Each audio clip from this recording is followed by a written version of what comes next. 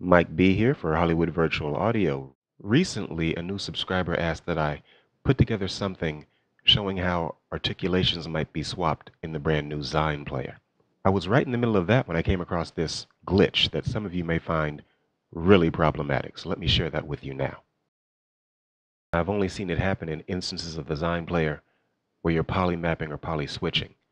You've closed the session for the night, you come back the next day, you fire it up, and you get this.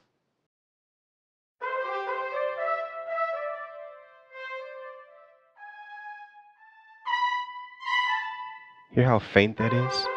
Don't adjust your volume. I'm going to do that for you in a moment. There are notes we're not hearing, and the ones we are hearing are much too soft.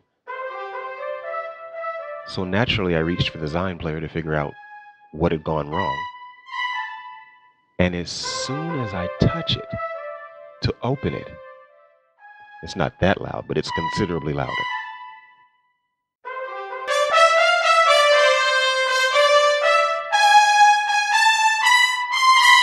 This is how it should sound.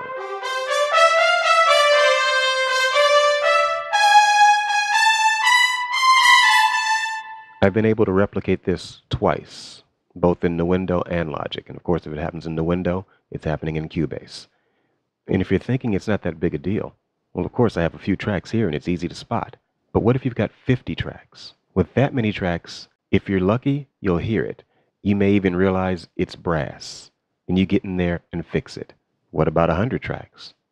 Now you may not hear it. And if you do, you may not know what the problem is.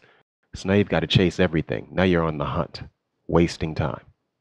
And if it's 500 tracks or so, you probably won't hear it at all. God forbid it's the secret sauce that gives your track that shine, and you don't even know it's missing.